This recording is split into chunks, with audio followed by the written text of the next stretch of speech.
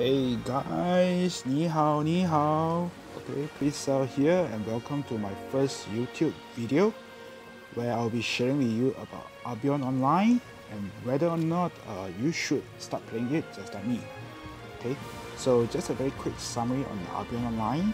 Yeah, for those of you who don't know what is it, it's a medieval fantasy sandbox MMORPG developed by Sandbox Interactive, a German studio, or what I would say a B Corp company in local Singapore terms. Okay, it used to be a pay-to-play game, but somewhere in April 2019, it gone to a free-to-play model with a premium membership option available. Okay, and something I like about Albion is that it is a cross-platform game, so you can actually have the Windows PC version, the Linux version, the Mac OS X version, as well as the Android version. Okay, so for the purpose of this video, I'll be using the Android version just to showcase how good it runs on the phone. Okay, but do note that the APK is not available on the Google Play Store, hence you will have to download from the official Albion Online website if you want to try it on the Android.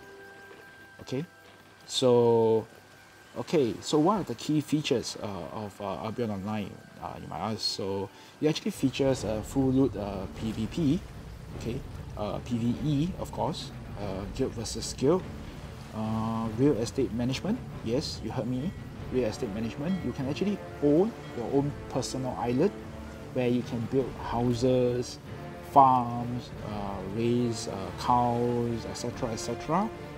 Okay, or you can either do it on your own personal island, or you can also if you join the guild and your guild actually purchase a guild island, you guys can actually build and develop your guild island as a whole, collective effort of the guild. Okay, Albion also features a classless system with full customization on what you want to be and how you want to play. Okay, it also features a full player-driven economy where players can take a break from their usual mob grinding and switch to things like farming, cooking, gathering, and even fishing. Something which I like to do if I have nothing in particular that I want to achieve for the time. I'll just go fishing. Okay. Basically, it creates an opportunity for players like me to actually lead a second medieval life in the world of Albion. Okay. It really gives you something they can try. So this is my character. Okay. Yep. You can see here. Let me turn it around. Okay. I started playing about 2 weeks plus back, and I'm currently using trident, a two-handed trident, and okay, this is not my armor gear. Okay, this is not my PvE gear. Basically, it's more of a gathering gear. Okay, that's why it looks kind of cute. It's a ranger, going around, gathering stuff. Those what you call it, the Boy Scouts wear. Okay, just to give you guys some info on the stats that's on the right. So the first stat is actually the fame. So fame is the equivalent of experience point in other games. So in Albion, everything you do except running around and doing nothing. Okay, everything you do like fishing, gathering, killing mob, cooking, etc. will earn you fames. Okay, so fames are also used to level up your particular destiny or path, okay, which I will explain later. Okay, next is actually silver. Silver is the main in-game currency. Okay, and then below you will see the gold coin icon. That is the gold currency. So gold is the premium currency mainly used for cosmetic items that you can buy in game to beautify your characters or even your avatar. Okay. Then the crown icon below is actually the premium status. So for me, as you can see there, it shows 15D. It means that I have 15 days of premium left. So for me, I actually bought the premium second day into the game. Which is why I think that it is a good investment, yeah, because I really like the open world and sandbox type of concept, yeah, which is why I decided to buy the premium on the second day, yeah. Okay, so without further ado, why not I just bring you into the Albion world? Okay, let's click it in. Okay, I actually parked my character in this steel height middle, so you guys can see. Okay, I'm going into the game now. Okay, so this is my character, yeah, on the mouse. Okay, so I'm currently using a transport aux mouse. So for people, for players that like games whereby they can actually ride on mouse, Albion might be a good choice because there are really many type of mouse available, from donkeys to horses to panthers to stags to ravens, you know, things that fly also, yeah. So you have them all in the game, okay. So yeah, it's also pretty much feature, as you said, as I mentioned, Albion is features an open world concept. Okay, so let me just open up the world map. Okay, so this is where let me just center my camera to where I am now. Okay, so this is where I am now. Okay, so here, okay, as you can see, steel height is a blue zone. Okay, so in Albion Online, we categorize tiles, as you can see the tiles at the interview by zones. So blue zones are tiles, they are suitable for newbies like me because there's no PvP. Yeah, you cannot get killed here. Yeah, if you happen to be, your character happen to be killed, or you know your HP dropped to 0 when you're engaging with a mob, you get knocked. They call it the you get knocked out. You get knocked out, and you need there will be a countdown whereby you can recover from it, and then you don't lose anything. Okay, so it's very suitable for players like me who is a very kiasi type. Okay, the kiasi means scared to die. Okay, to actually to play in. Okay, the Roman numbers that's beside the blue diamond, okay, signified the tier. So in Albion, everything is we go by tier, a tier level, tier system. Okay, lower tier meaning is lower level, whereby higher tier signify higher level. So this is a tier 4 tile. So resources that are found here, mining resources, gathering resources that are found here, or even mobs that are found here, are actually of tier 4 maximum. Okay. Then moving up here, you can see this is the yellow zone. So yellow zone are relatively safe as well for newbies or kiasi player like me. Okay, but players can actually flag for PvP. Yeah, if you are flagged for PvP, then you can get PvP. Yeah, so yeah, it's a little bit risky, but of course it's also of a higher tier. That means the resources found here are more valuable. Okay, then moving on, we have the red tier. Okay, red tier are for expert players, people who really want to test their skills at PvP, and they're gung-ho type, they're not scared to die one.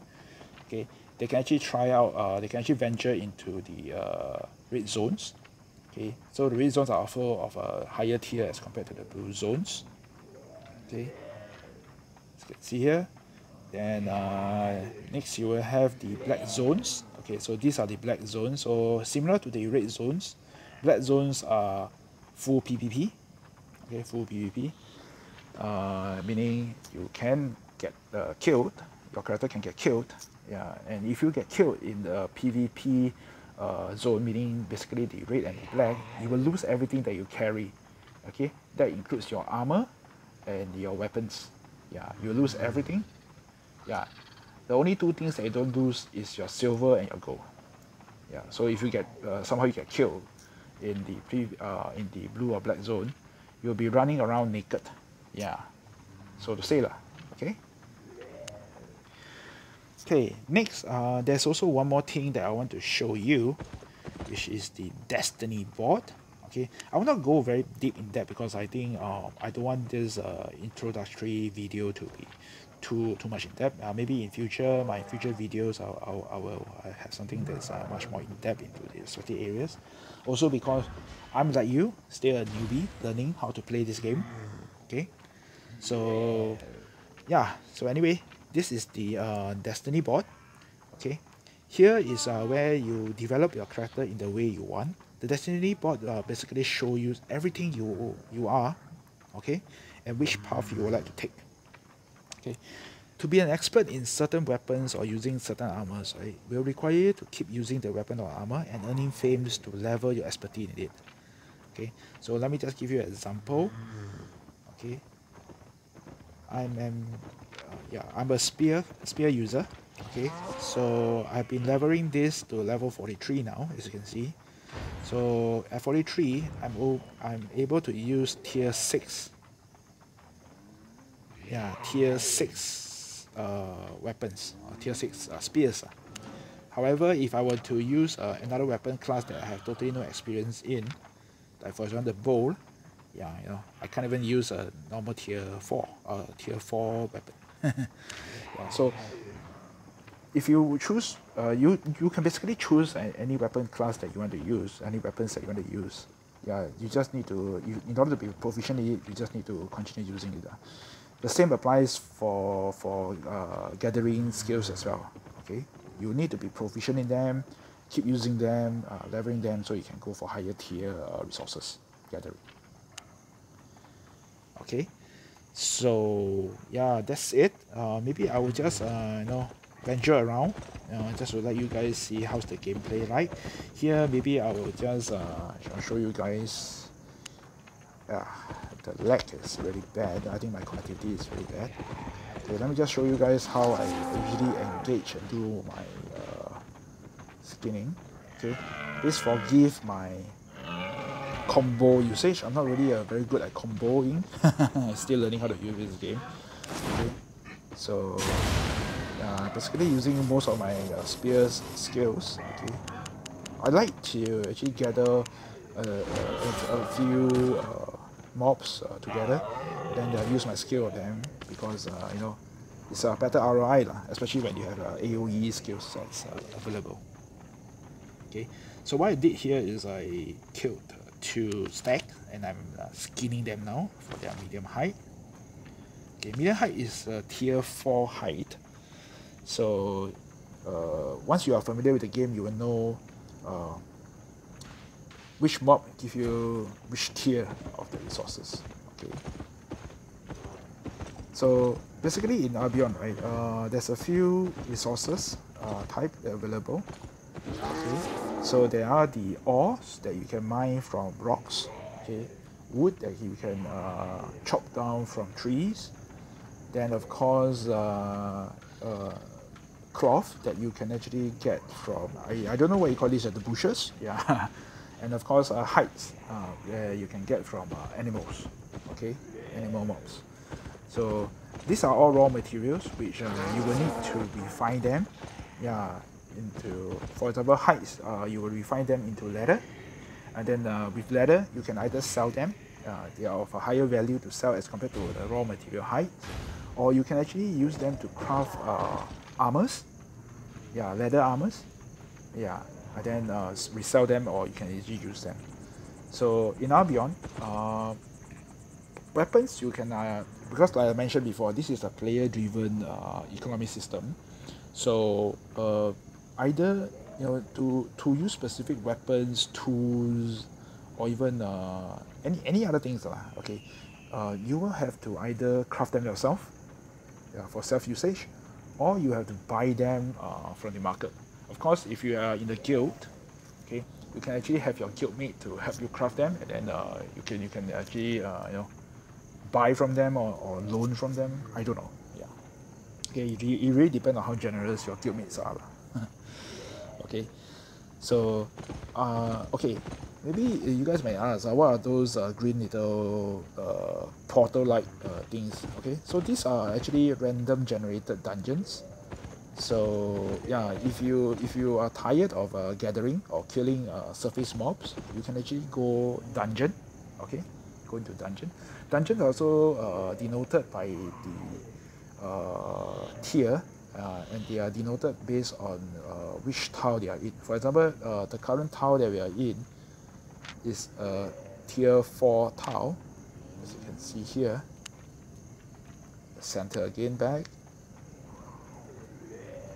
Yeah, so it's a tier 4 tile. Hence, the dungeon here also are tier 4 dungeons.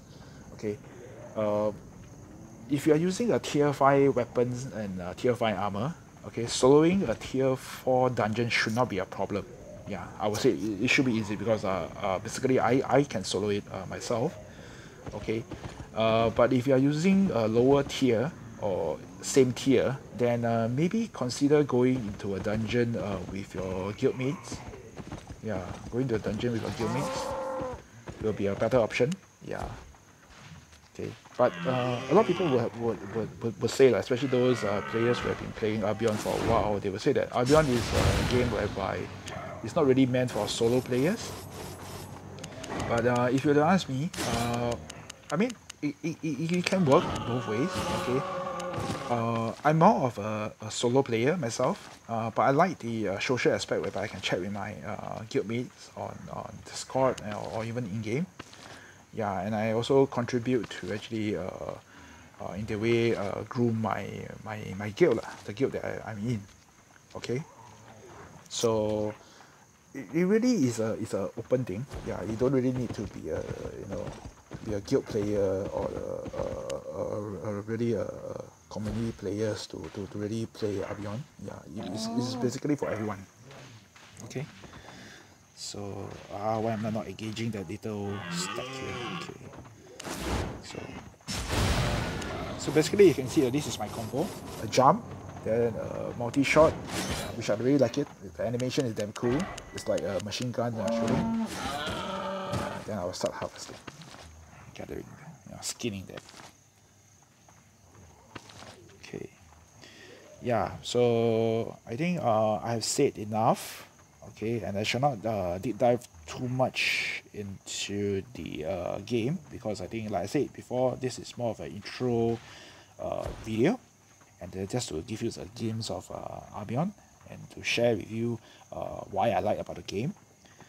Okay, so to answer the earlier question of whether you should or should not start playing Albion, well, if you like me, someone who prefer an open world sandbox game, and most importantly not a pay to win type, then Albion might be a good choice that you may want to consider. But do be prepared, although it's not a pay to win game, it will demand a certain amount of your time, your precious time to be invested in order to truly enjoy the game.